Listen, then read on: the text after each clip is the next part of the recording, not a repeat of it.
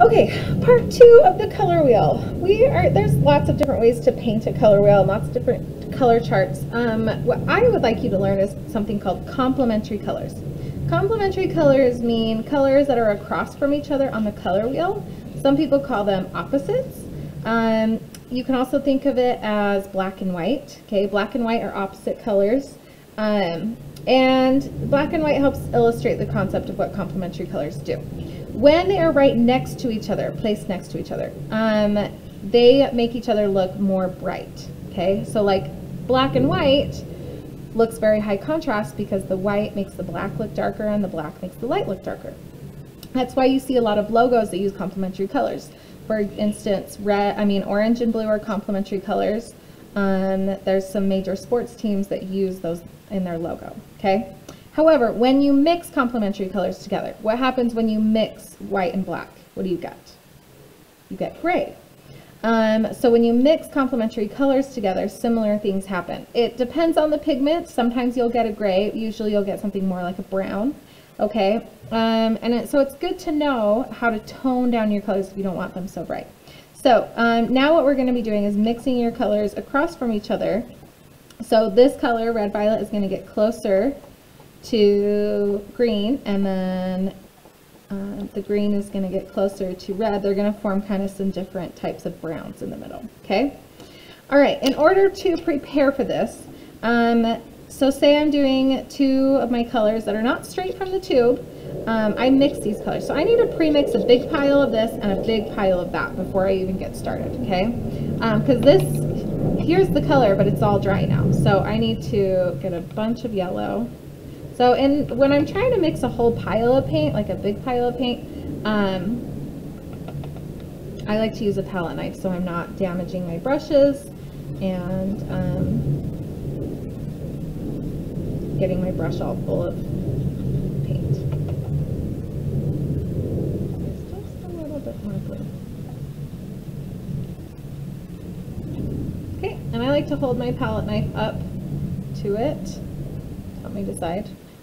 It's a little bit brighter, but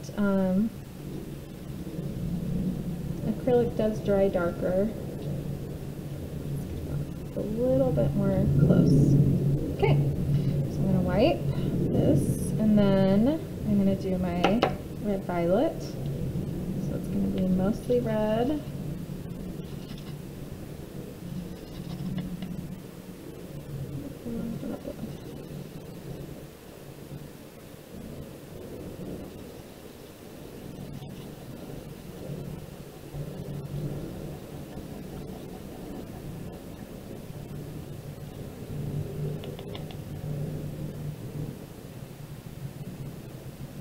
And I think that's pretty close. Okay, so now that I have my two piles, now I can come up with my 4 mixtures. So I'm going to have mostly red violet with a little bit of my yellow green. I added a little bit, it didn't really change it. What I'm trying to do is have something that looks distinctly different from my other box. So the weird thing is, something that you might not expect is that it's getting lighter. And that's because this color is lighter. So yeah, you might get something that's lighter. Okay, now I'm going to mix in quite a bit more. See what happens when I put quite a bit more in there. It's creating kind of an orange. Now this is why I love a flat brush, is because they're so versatile. If I'm very careful, I can get all the way down into this pie shape and stay within my shape because I'm using the thin edge of the flat brush. If you feel like you can't gain that control, then you'll want to switch over to a smaller, more pointed brush. Okay, I'm going to squeeze out my paint. Now I'm going to jump over to the green side.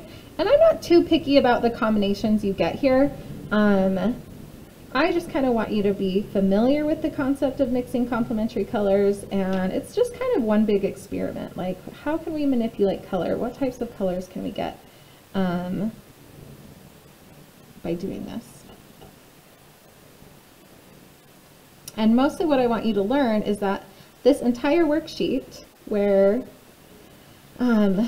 36 sections have been painted a different color, a distinctly different color, and we created 36 different colors, distinctly different colors, only by using 3 different colors out of the tube. And so that's kind of what I want you to learn, is that color is complicated, and you can get a huge range of colors just by mixing things in different amounts.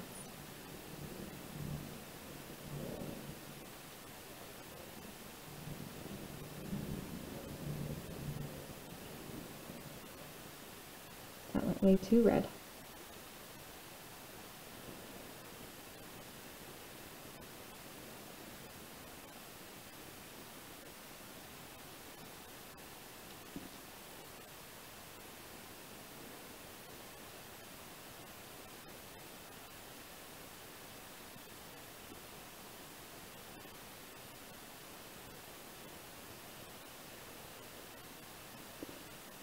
Okay, and then you'll just continue that. So make sure I'll wash out my brush completely with white, and then I'll do this section, wash it out, then do this section, wash it out, then do this section.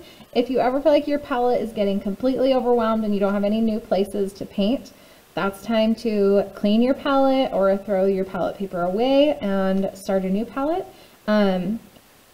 Because we want to keep these combinations pure. I only want this row to include this color and this color in different mixtures, okay?